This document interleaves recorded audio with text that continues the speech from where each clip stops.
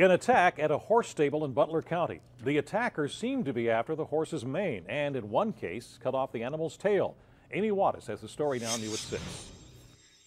Peach, Sarah, and Allie have fallen victim to a horse hairdresser, but this horse hairdresser didn't trim their manes and tails for good reason.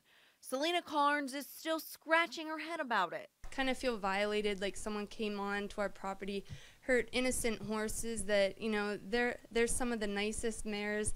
They're older, they're, you know, they let these people come up to them. They trusted them to come up to them in the pasture. Carnes owns Henderson Equestrian Complex in Butler. The complex houses around 30 horses, all with local owners who use them for show or just pleasure.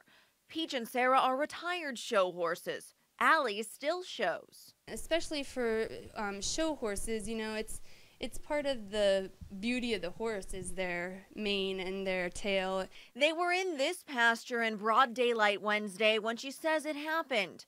A neighbor spotted a suspicious car. To have someone so calculated to bring scissors or whatever, and we don't know why. Now, Peach is the only horse that lost her entire tail out of the 3. I'm told her tail used to go all the way down to the ground, but as you can see, it was cut right below her tailbone. I don't know if it's just to be vindictive or, you know, if they're using it to sell it for jewelry or tail extensions. Shipley says using horsehair to make jewelry is a growing trend. She's heard of hair cutting happening more out west, but not in this part of the country. The owners of the farm did buy security cameras, so we do have that up now.